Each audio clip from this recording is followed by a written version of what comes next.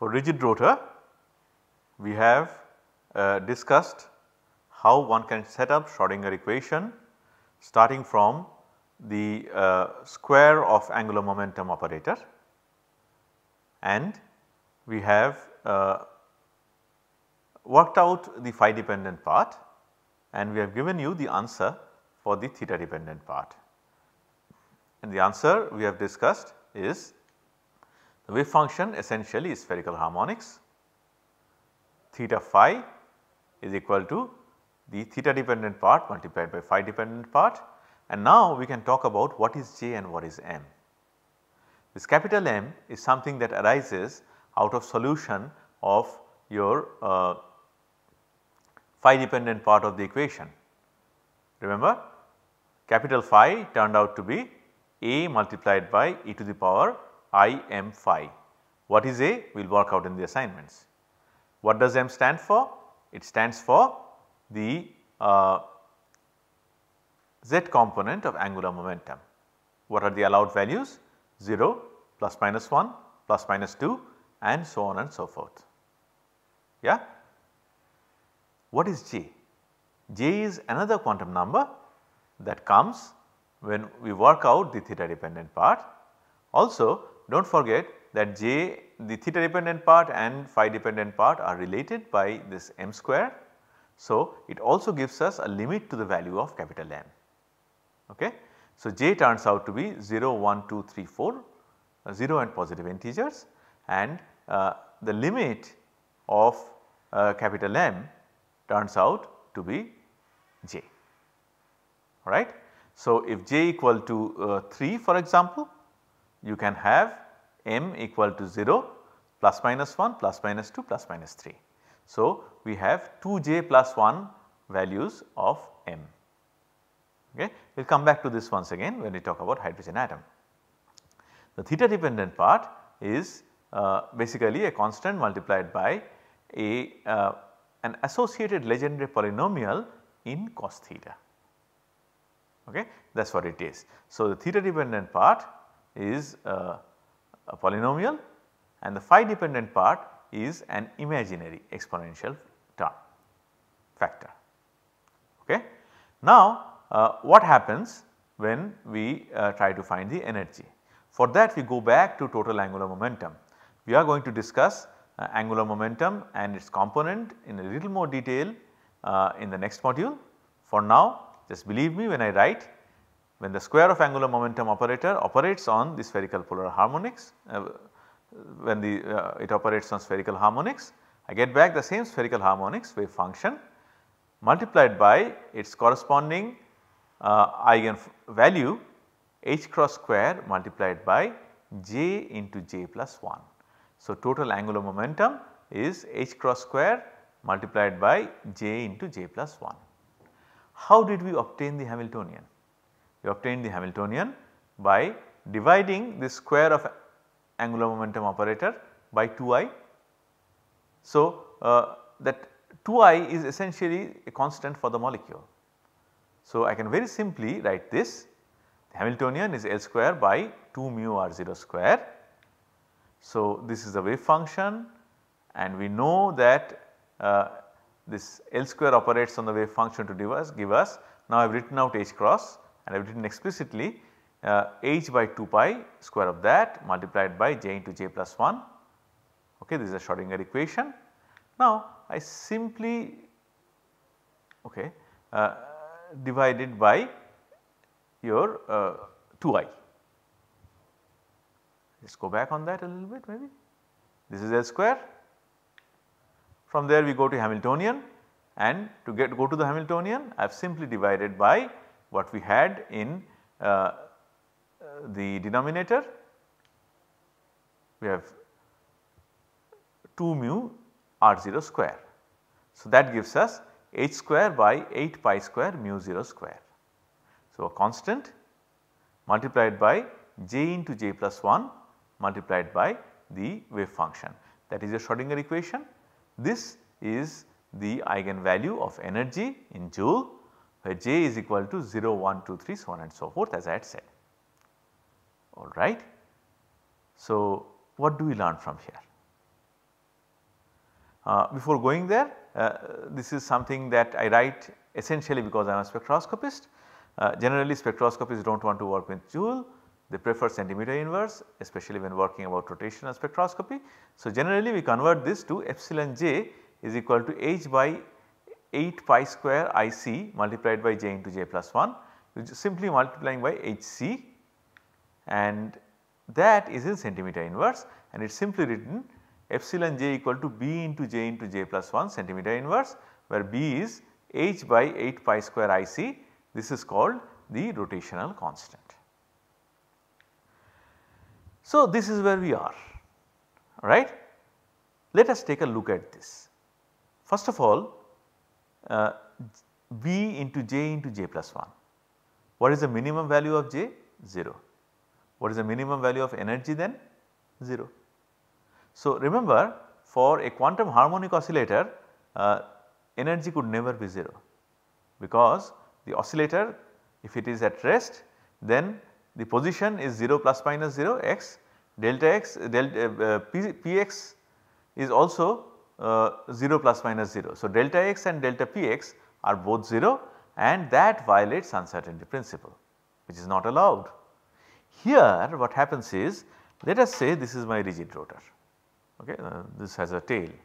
Let us say this is my rigid rotor. So, it can rotate in any direction, any theta phi can be spanned.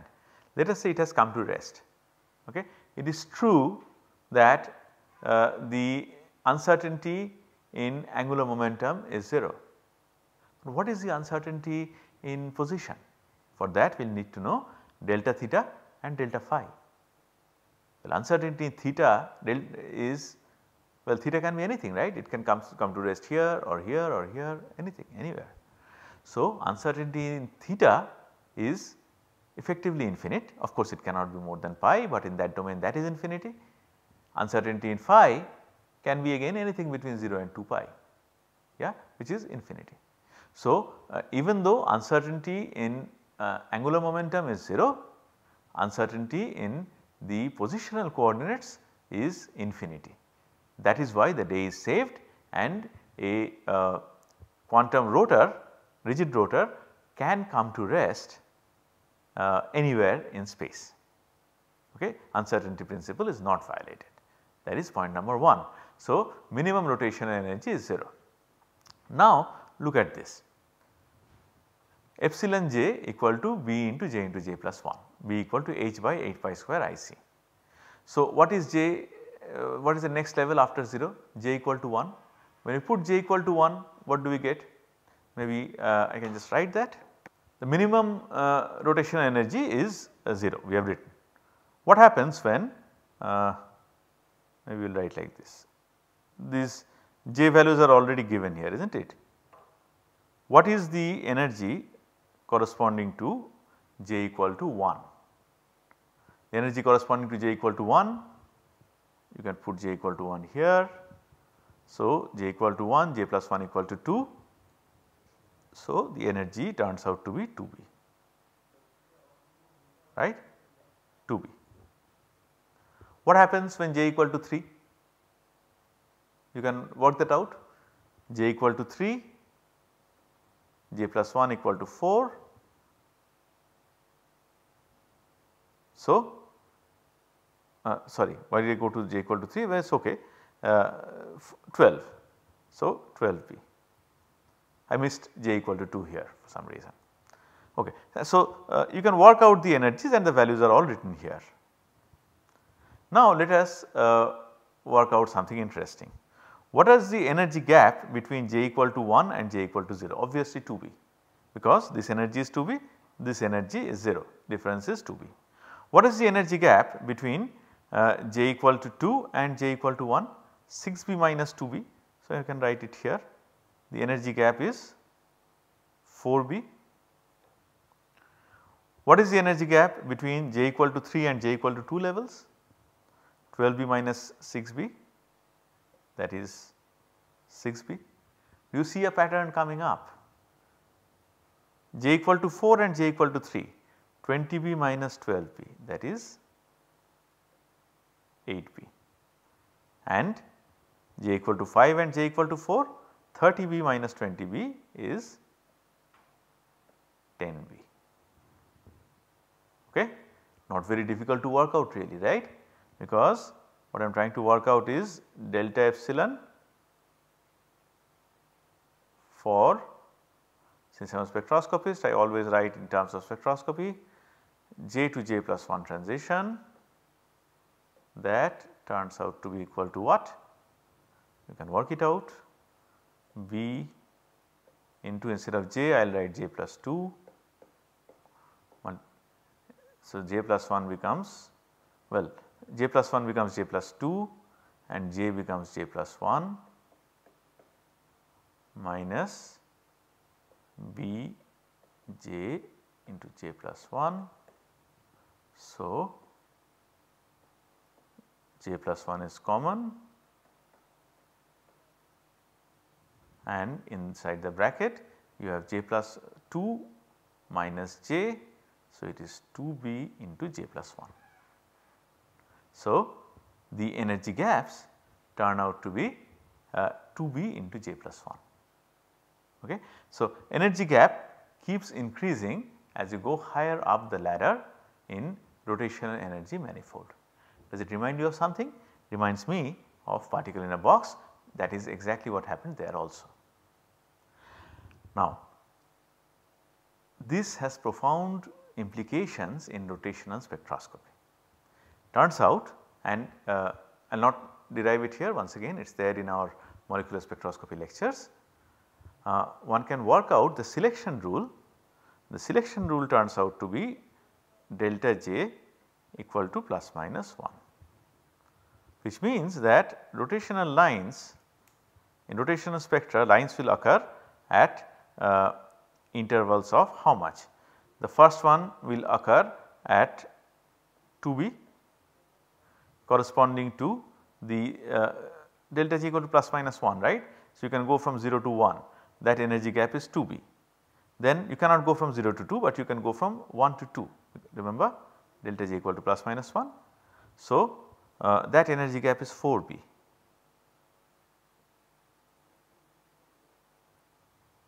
Then again you cannot go from 1 to 3, you can go from 2 to 3, that energy gap is 6B.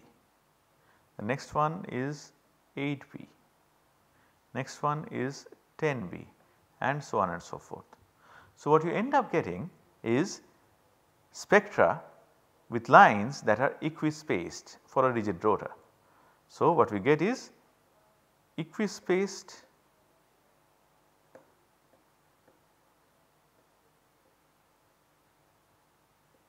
line spectra.